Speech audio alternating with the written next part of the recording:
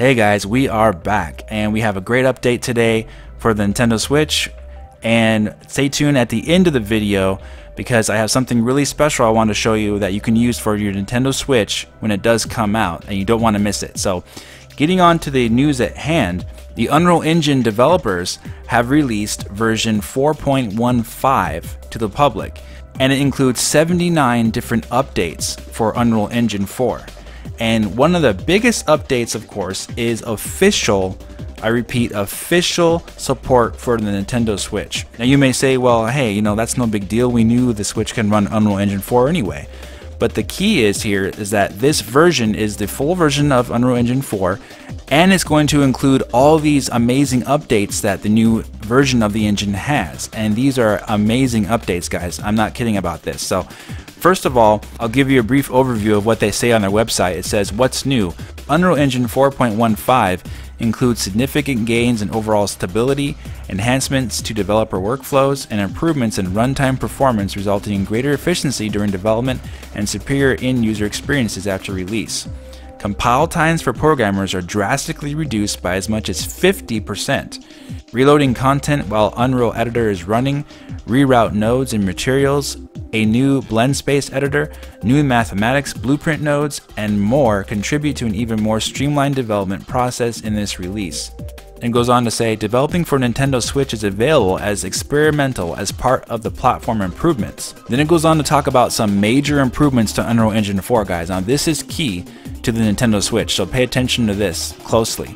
It says, major improvements: improved texture streaming. The texture streaming system has been optimized to reduce CPU usage, memory usage, and load times while eliminating low-resolution artifacts and automatically handling limitations of varying memory budgets of different platforms. So varying memory budgets would be the Nintendo Switch, say, versus PlayStation 4, 8 GB to 4 GB, right? Then it goes on to say, texture memory usage improvements. The texture streaming system now handles per component visibility and computes smaller per material bounds for static geometry, resulting in as much as a 40% reduction in texture memory usage. Texture loading time improvements. Texture load times are 2 to 3 times faster due to tracking visible MIPS or MIPS, enabling the streamer to focus on visible textures followed by prefetched data and forced load data. CPU time reduction. Game thread update time is reduced by 50% by moving dynamic component processing and other tasks to the async texture streaming task, enabling them to occur in parallel with other game thread tasks. Texture processing stalls for streaming levels are reduced up to 98% due to amortized processing. Then it goes on to say, low resolution artifacts reduction. Mesh UV densities are now computed per material instead of per mesh and take into account LODs or loads. Texture streaming is also now supported in a wider variety of component types, including particle systems and instanced static meshes. Automatic memory budgeting. The texture streaming system now automatically adjusts its behavior to deal with varying memory budgets without making manual tweaks. That's awesome. That's really key for a system like the Switch, right? Then it says the system selects which textures need to be reduced using a variety of heuristics to maintain visual quality. Wow, okay, so that is really cool. So all that information is going to be available on the link in the description. So what this means for the Nintendo Switch is that it's going to support this for developers using Unreal Engine 4.15, and it's going to be taking advantage of these extra improvements, all these things that reduce CPU load time, you know, to take the brunt off the CPU, and all these things that improve texture memory usage and streaming of textures faster and automatically adjusting these textures for systems that require a lower profile, basically like the Nintendo Switch that uses a mobile GPU and processor. It's going to need something like this for developers to use to make those tweaks be a lot easier to do for a smaller memory bandwidth and for less processing needed, basically. So that's really awesome that this update includes all these things. Now keep in mind that the previous Unreal Engine 4 version did not have all these improvements. So there are 79 different improvements that they were able to put in this new update. And it's great news that the Switch and developers are going to be able to use this when developing their games. Now, we've already seen some games run on Unreal Engine 4 on the Nintendo Switch. Snake Pass is one of them, and that game looks great. I don't know if you've seen it. I suggest go take a look at the trailer for that game. It runs on Unreal Engine 4 at 1080p and 30 frames per second, and the developer of that game said that they got it up and running in about a week's time for the Nintendo Switch on Unreal Engine 4. So it's great news that they were able to do that on this previous version of Unreal Engine 4, and now they have this brand new version that has been completely revamped and optimized for much better usage for CPU time reduction, and especially texture loading improvements, and using the memory of a platform to the fullest degree to get the most out of it without having a bunch of overhead basically and needing too much and bogging down the system. I think this is an outstanding update that the Switch could definitely benefit from. So let me know in the comment section how excited you are about this update, and if you think it's going to encourage more developers to put their games on the Switch using Unreal Engine 4, at least for future brand new games. So that's it for that update, and as far as an update to what's going on with me and the channel in the next few weeks or so, this Saturday at 7 p.m. Pacific Standard Time, go tune in to Andrew Eisen's channel, and I'm going to be guest appearing on his podcast with him for the first time.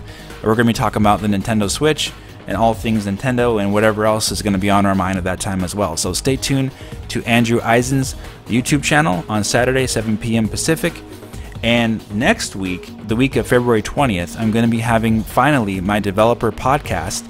And it's not going to be Nico Augusto, but I'm going to have another developer on for a brand new podcast that we're going to have. So stay tuned for that. And as far as Nico Augusto is concerned with Seasons of Heaven, I am going to have him on in the future, but he is still under contract with his publisher that he's not able to do any interviews just yet about Seasons of Heaven. But the game is in deep development, and we will be having him on this channel in the not too distant future, hopefully before E3, but we will see about that. But look forward to next week for my next developer podcast. I'm really excited about that. Hope you guys are as well. Alright, I said at the beginning to stay tuned at the end of the video because I had something special to show you for the Nintendo Switch. So, here it is.